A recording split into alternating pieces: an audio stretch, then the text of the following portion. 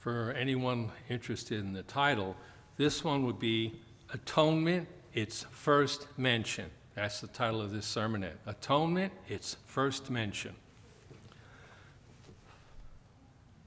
Leviticus 23 is where the Day of Atonement is first told in the Bible.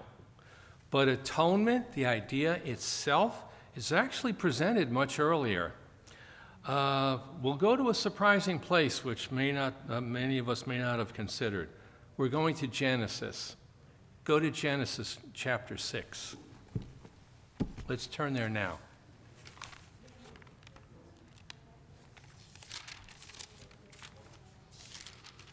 We know the basic story.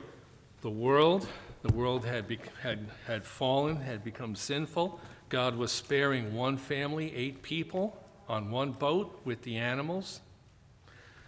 Let's look at chapter 6, verse 14, where God commands Noah, "Make you an ark of gopher wood, rooms shall you make in the ark, and you shall pitch it within and without with pitch."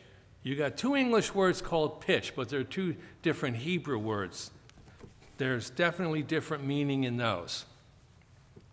Now, the first word, pitch, which is the action word, Noah go pitch and paint the ark with pitch.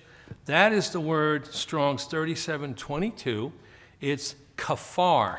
Kafar actually means to cover, purge, make an atonement, make reconciliation, cover over with pitch. So this is what Noah is told to do. An action word, cover over with pitch. But it also means to cover over, pacify, to atone for sin, make atonement for, to cover over, atone for sin and persons by legal rights, and to make atonement for. So here is 2 very different and very powerful meanings packed in one word. This is what Noah was told to do. Now this word, the word kafar, that was the first word, pitch. The second word, pitch, in that verse is he's being told, okay, you pitch it with pitch. That word is, the second word, is Strong's 3724, kofar. Now that's an interesting word. It's asphalt, pitch, as in a covering, from the henna plant, name of a plant, and interestingly also the price of a life or a ransom. God packs a lot of meaning in just a few words and just a few sentences. Now, the word kafar, the first word pitch, is translated 71 times in the Old Testament, atonement. 71 times. And only once is it translated here for pitch, as in bitumen, paint the tar and the bitumen on it. The rest of the time, 71 times atonement, purge 7 times, reconciliation 4 times, reconcile 3 times, forgive 3 times. So here is God packing all this meaning and symbolism in that word pitch. Now step back and look at what the time was and look at the situation. Here was a world totally, universally loaded with sin, violence, perversion, everything. And what was Noah told to do? Pitch and seal the ark. It wasn't just bitumen. I think God's using symbolism here that he was sealing off the ark from the rest of the world, the 8 people and the animals that were being saved. And here's another interesting thing. There actually is a Hebrew word for pitch, a totally separate word, and it's not used here. It's Strong's 2203. It's zeteth, or asphalt. So God knows how to call things what they are. So think of what's being done here. The symbolism of being sealed, of being covered.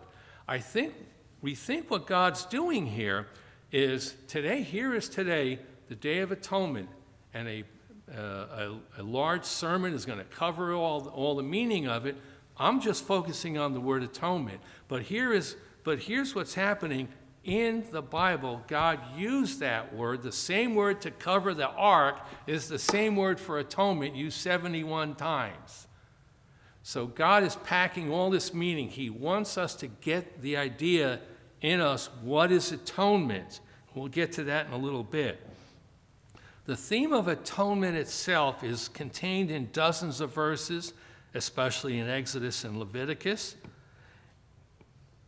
And what has happened is today is a very important day, which Mr. Newell in his sermon is going to cover, God's holy day, the reconciliation of man, the removal of sin, all of that.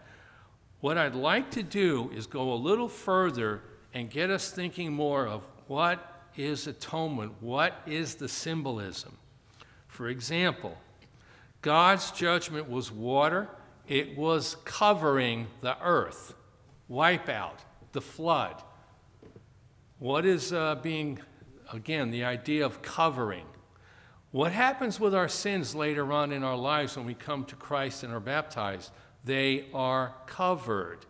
Think of the word atonement, think of the word cover, think of the word to reconcile, all put together. In Leviticus 1, we're not turning there was a burnt offering given where atonement was made for that man. The same word. There are multiple verses in the Old Testament. I don't have time to do them all, but here is God teaching the church, teaching the human race, this is what atonement is. It is covering of sin. It is being reconciled. It is forgiveness. All of these words are all built in there. Here is another thing that atonement can stand for. Now, we're not turning there, but in Exodus 30, there was a sin offering for atonement. Atonement, that is for cleansing. So atonement, covering, cleansing, forgiveness.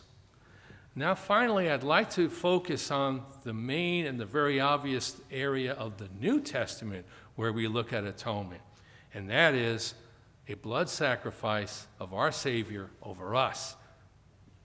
We are being saved. Sin is being covered. We are baptized. We are covered, and we are going to be reconciled with God. And Christ is what is the being whose death does that.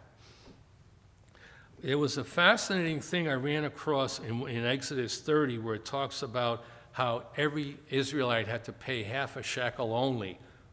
And what was interesting about that, it was the same price for atonement. For rich or poor, it was irrelevant.